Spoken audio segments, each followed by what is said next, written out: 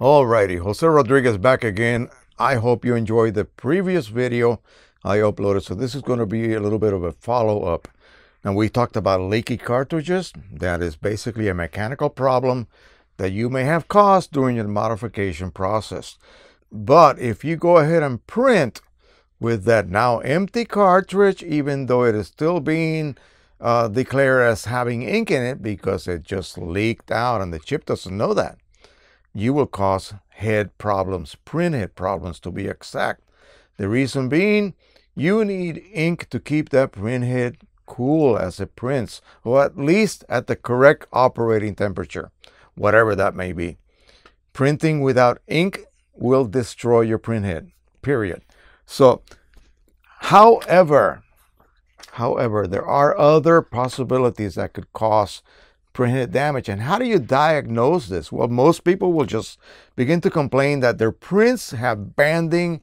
The color all of a sudden just went haywire when it was okay the day before. Now it's printing odd. Why didn't you run a nozzle check? That's the first thing you should do before you print anything, okay? Anything important, that is. Also, remember that Canon printers will run a cleaning cycle prior to printing if you have exceeded more than 60 hours. So, this person suffered from a much worse fate as far as his print head goes. It's really bad. He ran a nozzle check only after the fact. Okay, only after the fact. So, here's what it looks like. Notice all of the banding that is missing. These are huge portions of that whole set of, for instance, photo cyan nozzles. Missing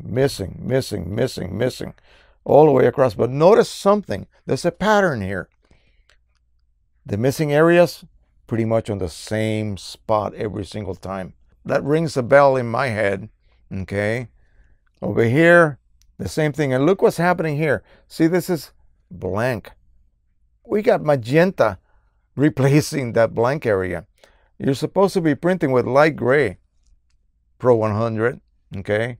And this one is just going all haywire. When you see large bands missing, or more traditionally, the band will print, but the upper portion, 50% to be exact, will print a specific density, and then the lower 50%, or vice versa. It really doesn't matter. It's one or the other. It'll either be one full density one and one light density half, or one full density half and one completely blank half. Okay, when that happens, and no amount of cleaning cycles changes that. In this case, no amount of cleaning cycles change the pattern of this nozzle check. That indicates an electronic failure of the print head. And that is something that you just cannot repair. What can you do? Well, in this case, it's kind of a double-edged sword.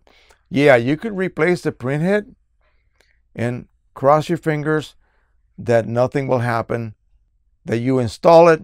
You installed new cartridges. Please do that, not the same ones that you were using during this problem, and you will be fine. You will be back to full 100% printing like you did out of the box. Or the worst side of the coin would be that that print head also goes bad, because it may not have been the print head's fault initially, but the motherboard causing that electronic failure. It's kind of a crapshoot. You just don't know, and there's no way to really check to test whether it's either just the print head or the motherboard causing that problem to the print head. What do I recommend? Well, if you're willing to waste $50, $60, not waste, but let's just say invest, then go ahead and find a brand new print head sealed in its own original wrapper on eBay, buy it, install it, and then hope for the best. If you succeed, then you're good to go. And please make sure that if you see any kind of odd printing behavior, run a nozzle check immediately. Don't continue to print thinking that's going to solve it. No, nozzle check. And if you see weird patterns, save that nozzle check, okay, and then do a cleaning cycle followed by a secondary nozzle check and compare the two. If you see differences, other areas are now blocked, then you may have just a common block or air problem, okay, due to maybe a cartridge that's not sealing against the printhead. Remember, Canon cartridges do not seal mechanically, they seal passively, okay? They just basically contact the back port of the printhead. That's it. It's a contact seal.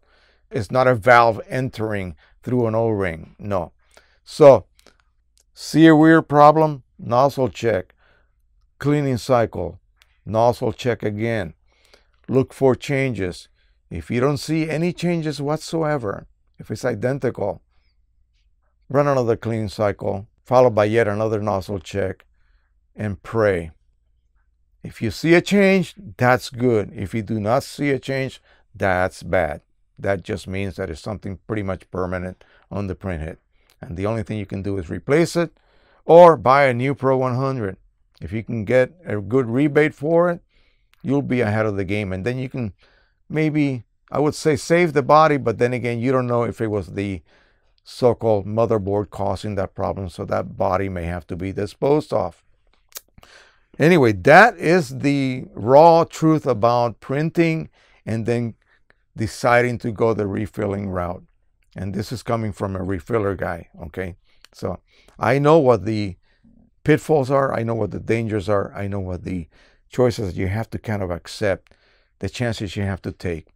And you're always printing with your fingers crossed that nothing like this happens. A gentleman told me, you know what, after reading all of this, after watching all of this, I think I will stick with OEM. And I thought, you know, yeah, that makes sense in a way. You will never have any problems at all, okay?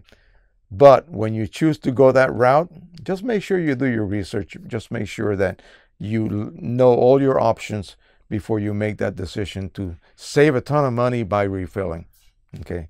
You're going to give up something. It's not a free ride. Thank you so much. Don't forget to subscribe, share, and like. This wasn't very long. I hope I got the point across. Be very well aware of what can happen when you start to refill. It's not that the inks are going to cause problems with the printhead. The inks nowadays are very good. It's just the process that you need to go through. It can cause problems. You want a printer from Canon that refills like a champ without any kind of modification? Look into the Pro 10. Okay? Look into the Pro 10. All right. Thank you so much. Happy printing, everybody, even after this. Yes. Bye-bye.